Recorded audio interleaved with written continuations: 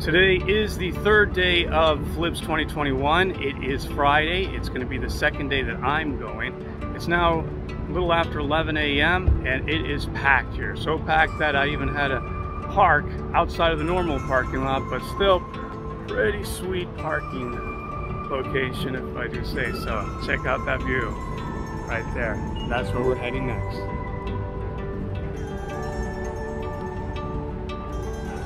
Be sure to let me know you're enjoying this video by smashing that like button. And of course, if you haven't done so already, subscribe, ring the notification bell. Come along on other adventures here on Fat 1010. So my plan of action today is to look around the Pier 66 Marina, which I never did, and then to go head across to the convention center, check that out. That was closed last year because they're doing a whole major remodeling on it. And then from there, I'd like to get on a water taxi and head to the north part of the show this time. And I'm assuming that's where Denison is again. Maybe hop on one of those boats. And just to know, over here at the SuperYacht Village, they also have some valet parking. Generally, coming down the 17th Street Causeway, it's less trafficy. Like even if you were to park at the convention center, it's much less traffic than if you try to go to the north side of the boat show. If you're going via Las Olas, just beware. It gets really crazy with traffic. I was just asking at the information booth about the boat show continuing over on the Pier 66 on the north side of the 17th Street Causeway, but this year it is not part of the boat show.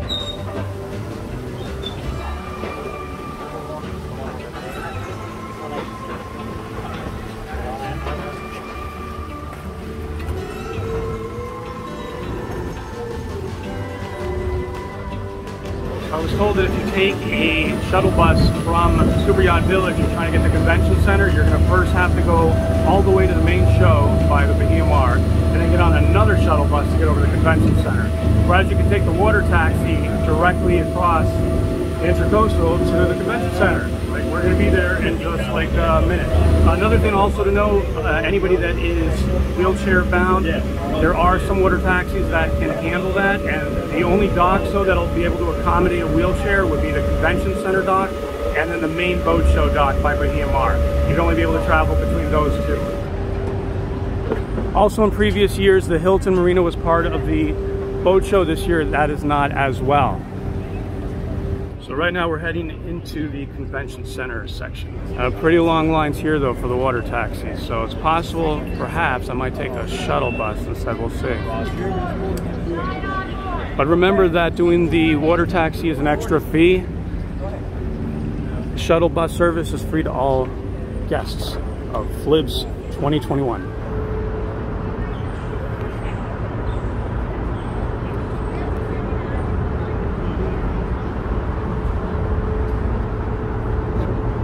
There is quite a bit of walk though from the water taxi to get into the convention center.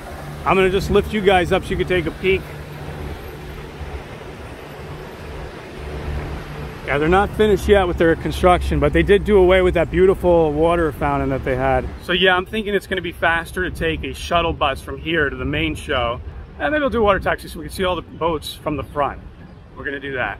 Okay, that's a plan. So the entrance is over here. And let's take a peek over this side. Yeah, and to see what this looked like in the past, check out my video from 2019. And tell me what you think. You'll see the thumbnail has the water fountain in the front.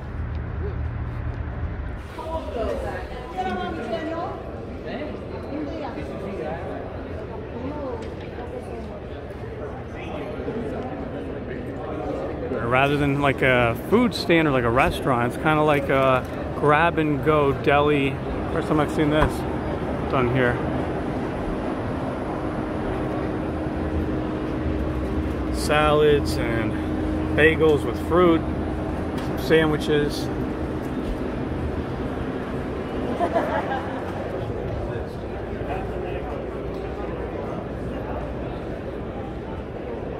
Now let's check out Nortec.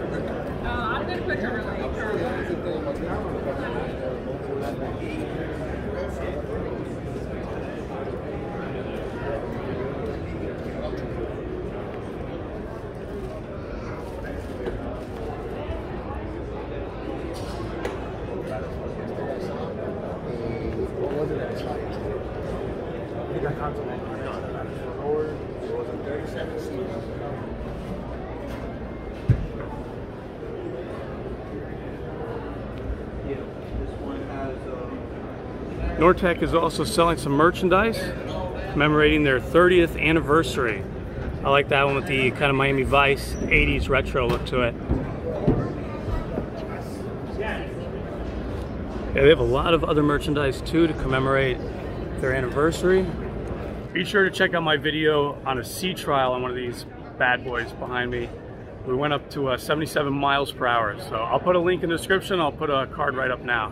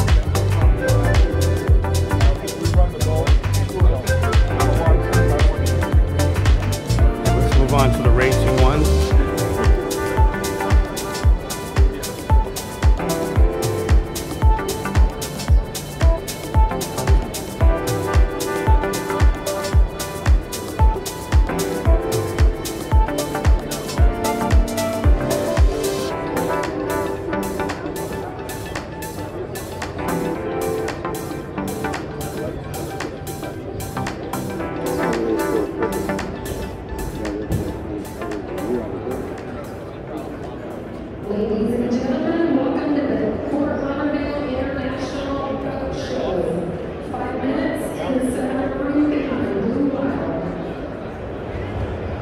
And let's go take a look at this Axopar. It was sold.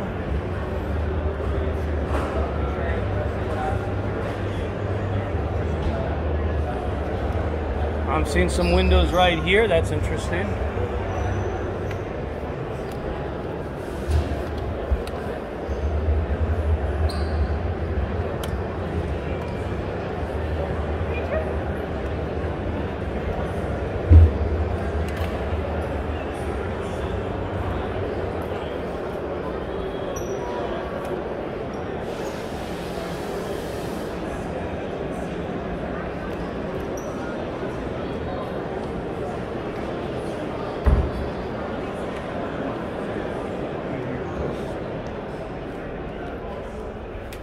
This is unique how this goes down into here. There's a sun top, promise trim, wet bar. I suppose when you get one down there, then just give me a call. I don't know enough about boats to tell the difference between one boat and the next. Yeah. So this is interesting. We enter into the head, and then, through this door, come to the living quarters over here.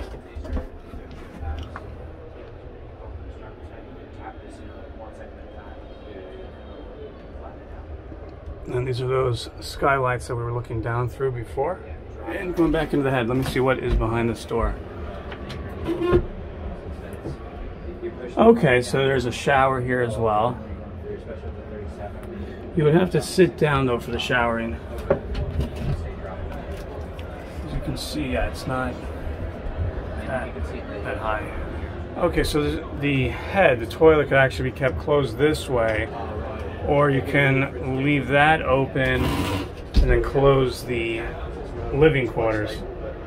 And here's the sink right on the side. Forgot to show that.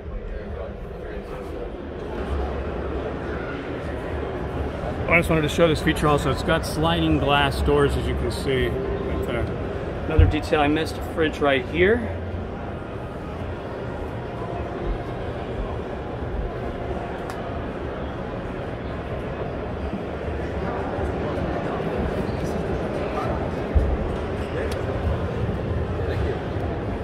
So this boat we just looked at is $436,000.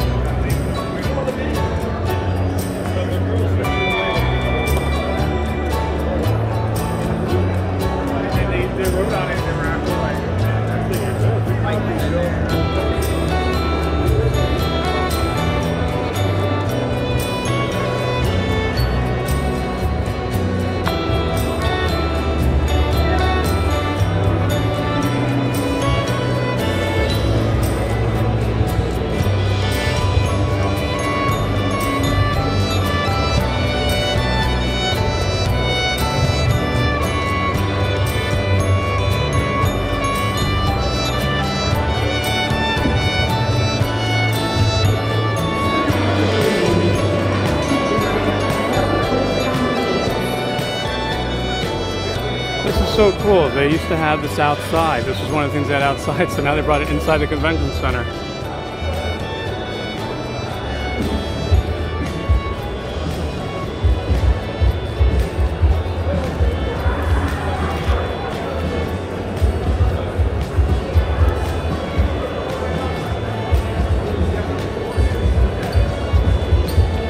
Okay, the shuttle bus service is right that way. All right, so I was just asking because I didn't go around the whole portion of the main show the other day, and they're informing me that this is the only aqua zone, so not the outdoor part over by the Bahia Mar, where last year we saw Kristen Sawyer and all that cool stuff going really fast, but still some pretty cool gadgets to see. It's still fun to see a demonstration in the water, so let's take a closer look.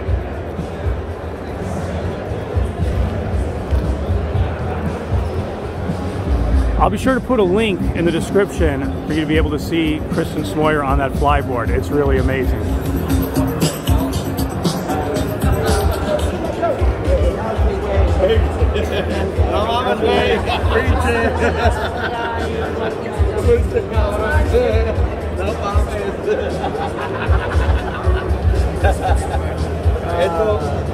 Kind of like a scooter version, you know, like where you take a skateboard, you put the handlebars on it. Or in this case, you're taking a surfboard and putting the handlebars on it. This is pretty cool to go paddle boarding in places like where there's coral reefs and all that, be able to see everything underneath. They also have some of these to rent here in Fort Lauderdale. I'll have to try that one day. Look at this thing, it's really weird. There's another hydrofoil. 9,000. And this one is actually using pedals.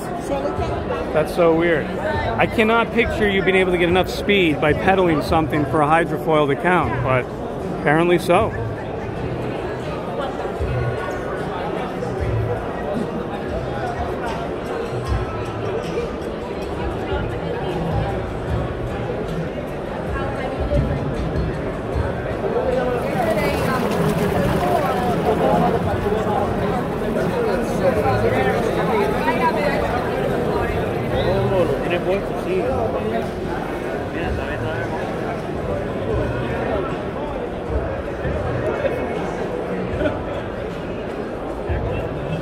There's a bigger assortment than they usually have. Some very interesting things I haven't seen before here at Nautical Ventures.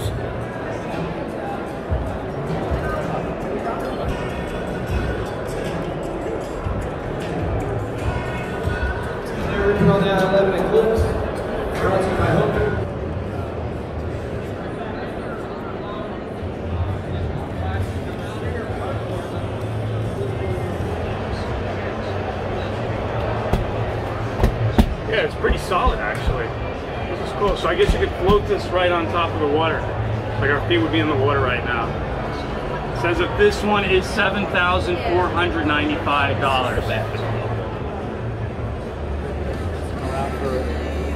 Oh, this is funny. They actually have pole dancing on that.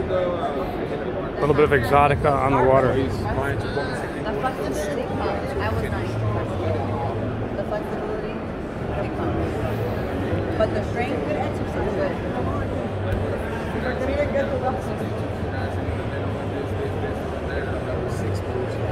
And then I have 4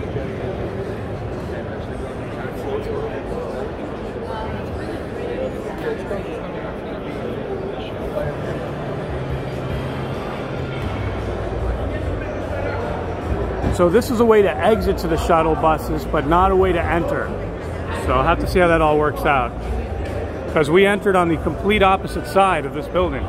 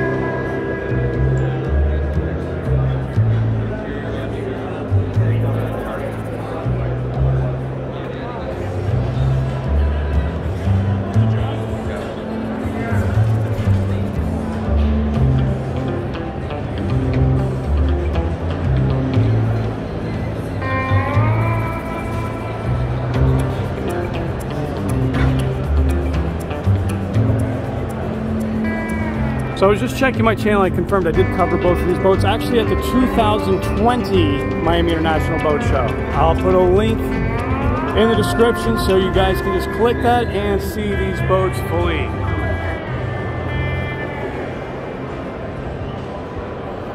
Windy is a Scandinavian company, to be more specific, Swedish, and this is their US debut right here at FLIBS 2021. And then here's one of the smaller entries from Windy. So let's take a look aboard the SR28cc. Here's a look at some of those seminars.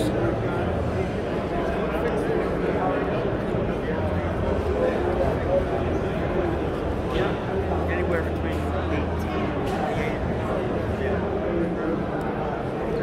almost everyone. And we'll probably be going back there this year, so stay tuned for the Winterfest Boat Parade. There's also parties leading up to it. Are you local? Okay. So we have some art as well. They're all on metal, as you can see. Beautiful. It really like glows.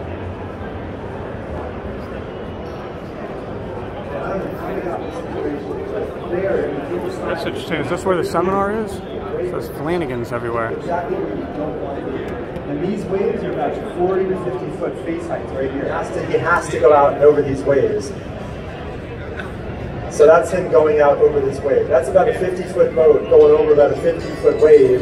Yeah, in 2019 they had it in the actual like smaller conference rooms here at the convention center. Well, so I just bumped into Manny here. If you're a fan of Jackass like I am, you definitely recognize him. So I'm gonna let him explain what he's up to now. I'm here at the boat show. I got my artwork here. I got a seminar later on at 4 o'clock. And later on this weekend, I'll be talking about all kinds of good stuff there.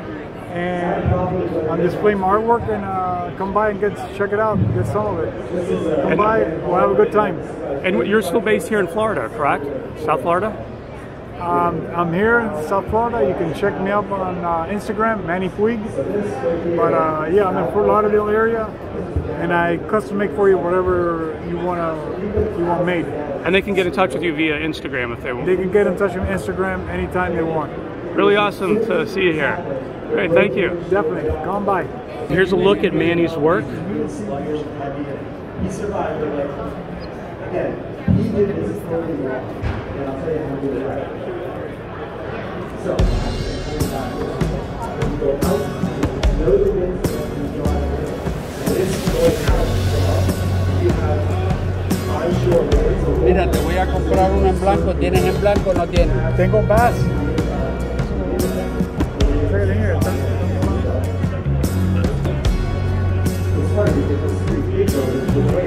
That's really why.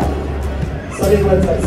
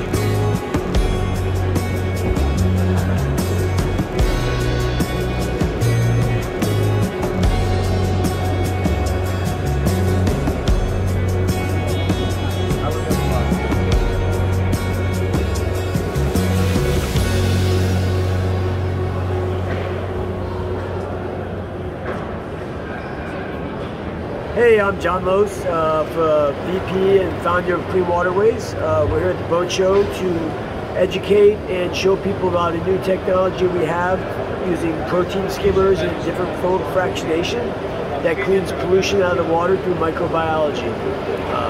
We don't use any chemicals, we use strictly physics. We basically inject billions of bubbles into a chamber. The bubbles are polar and the pollutants are non-polar. So they stick together and form a foam, and it's almost like a sea foam. That sea foam flows over the top, it connects and binds to each other, and then we get a concentrated 1000x concentration of coliforms, bacterias, blue-green algae, cyanobacteria, just basically all the horrible stuff that's killing our inland waterways. So we had a first pilot project with the city of Fort Lauderdale and Himmershey Canal. which was extremely successful. We pulled out thousands and thousands of gallons of concentrated waste, and we plan on taking this science and this technology all over the world to help save the inland waterways. We have infrastructure failing all over Florida, all over the country, and unless we get ahead of it and start to clean the inland waterways, we're going to see things like the Biscayne Bay fish kill and the Tampa Bay fish kill.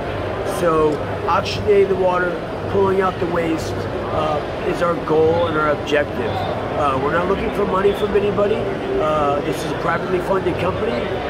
We work with the government on contracts, and they've been very helpful in doing it. And we see both parties really want to tackle this issue of clean waterway, and by saving the inland waterway and the estuaries, we then save the reefs, because the ocean has become our toilet, where what gets dumped in the inland waterways gets dumped onto the reefs, and then that starts to bleach the reefs and starts to kill the reefs. So it's a very critical thing we're doing, and we're looking for grassroots support here, really, and to educate the public about what's going on and the critical need we have to save our inland waterways and save our estuaries. We're just watching a whole demonstration here, seeing how it's really amazing. So guys, just to kind of like simplify the concept, imagine a water filter like you might use for your aquarium on a very giant scale, where you're actually able to clean environmental waters like waterways and so forth. They'd spend months out there and actually clean the waterway. Absolutely amazing, wonderful thing.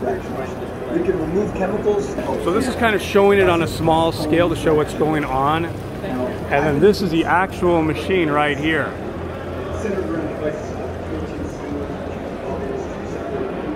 Hey guys, my name is Richard. I am the director of product for a company called Clean Waterways. Basically, our company is made to clean water in small tide, like areas that doesn't have a lot of tides to come in to flush the water. In small waterways like canalways and etc., and smaller like beach areas and such that it's heavily polluted. So basically, we have already covered with John on the big fractionation machine that we call protein skimmers. These here is something that I developed. This one is actually a portable leave-behind unit, which is a miniature version of protein skimmers.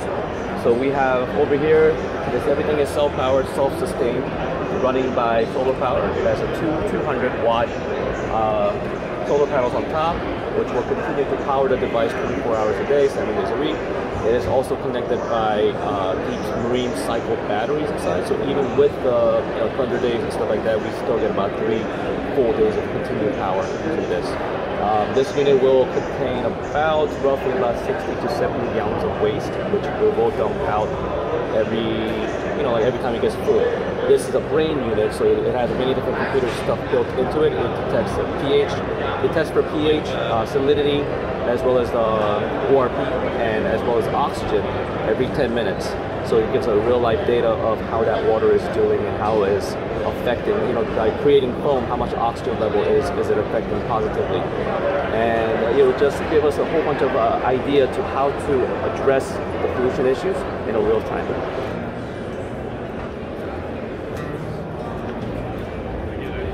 Oh, yeah.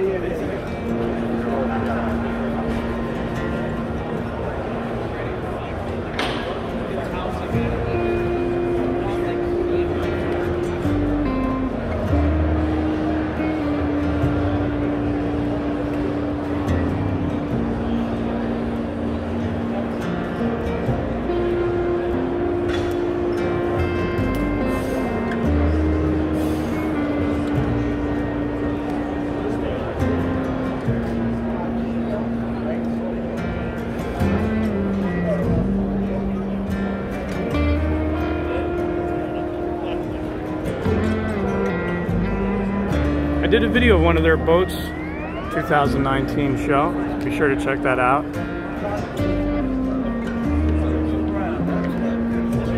It was the one with the huge windshield around the front of it.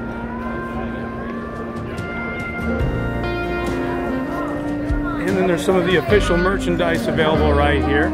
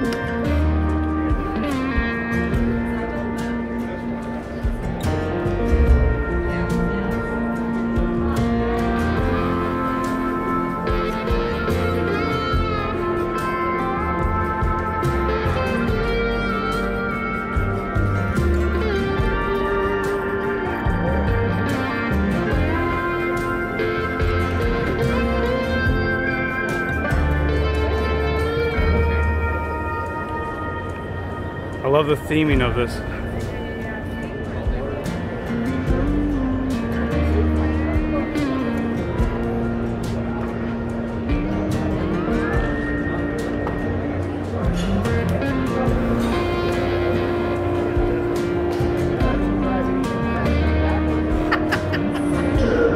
We'll talk about sea turtles and how to protect them. 5 minutes.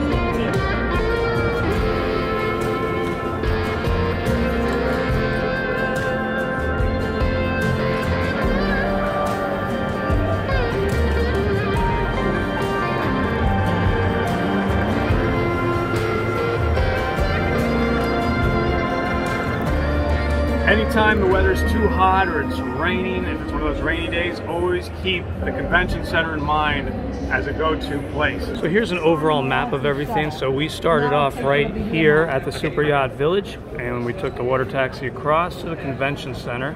So these are the two secondary sites to the main show. And then this is the main portion of the boat show. They're over at And that extends right up to Las Olas this year. Okay, let's go head on to the shuttle bus, see how that all works out.